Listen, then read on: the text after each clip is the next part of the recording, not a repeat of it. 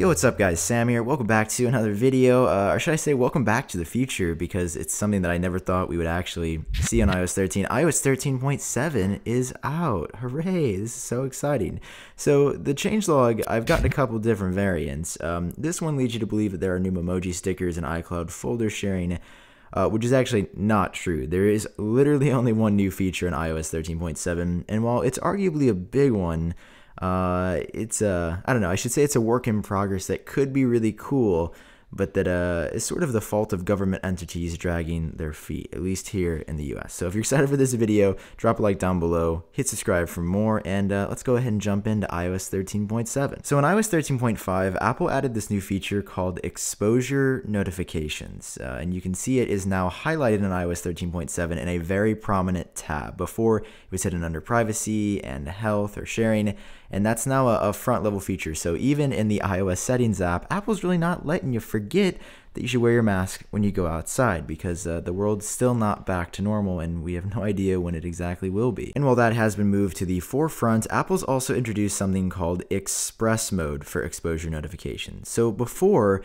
a government entity was responsible for creating and developing an app that would then tie into this API. So you would basically be waiting on your government, your state, your local offices to issue this application, develop it, and honestly, it was pretty unrealistic because if it takes, I don't know, a really long time to get my license in the mail, I doubt they could actually develop and ship an app before the end of a pandemic. I was just always really impressed that that was actually going to be achievable, and it turns out, of course, it really wasn't.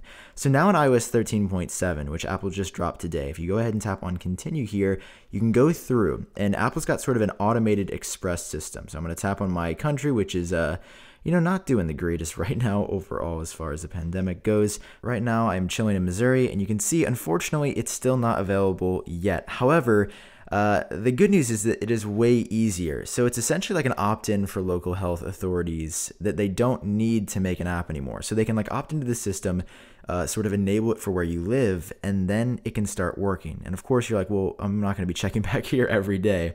So Apple has a cool feature called availability alerts, where they will actually notify you and sort of fill you in as to what is going on as far as when there's going to be something released. For some backstory on this, Apple has actually partnered up with Google, and while Google's update is coming out a little bit later in September, Apple actually rushed this out, which may lead you to question, well, wait a second, isn't it September? Doesn't iOS 14 usually drop?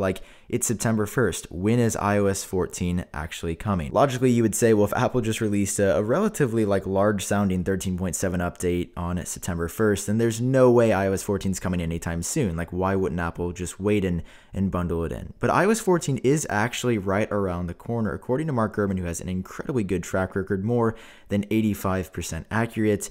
While iOS 14.1 will probably be the firmware to ship on the new iPhones when they drop in October, iOS 14.0 is actually coming out for everybody soon, sometime later this month. Generally, it happens between the second and third weeks, and of course, new products have been rumored to be coming sometime soon, like a new Apple Watch and even a couple of new iPads. So keep your eyes peeled. Of course, I'll keep you updated as far as iOS 14, but I do find it fascinating that Apple felt it so important to push this update out right now, rather than waiting for iOS 14 in a week or two. A very unprecedented move, I guess, for kind of an unprecedented time. You might also think maybe there were some security changes, but no, that is also blank here too.